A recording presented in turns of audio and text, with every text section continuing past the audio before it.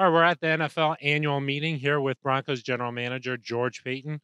George, it's our first time catching up since free agency. How do you think everything went there?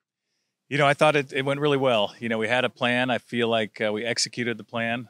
Couldn't have done it, obviously, without the Walton Penner family ownership group who gave us all the resources to do what we needed to do. But I feel like we got better as a football team.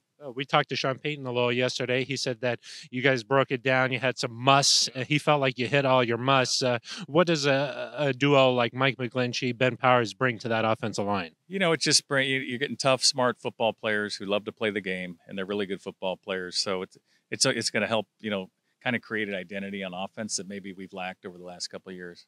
And what was the process like working with Sean in all those dark rooms, as you like to say? Yeah, we spent a lot of time in dark rooms grinding tape, and Sean, just as much, the more time we can spend with Sean, the better.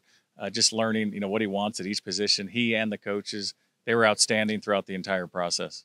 Obviously, just 5 picks in the draft coming up about a month out here. What'd you learn last year from not having a first-round pick that maybe could help you out this time around?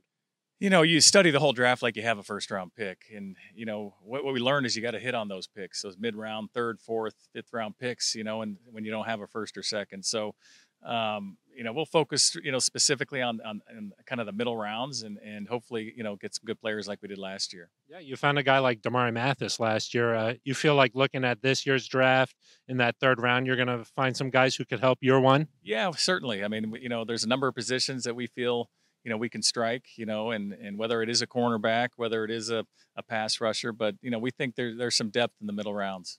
All right. Well, you're going to leave this beauty here to get back. Yeah, You want I've been out in the sun since I've been here, so it's really, I'm about as tan as you are, Phil.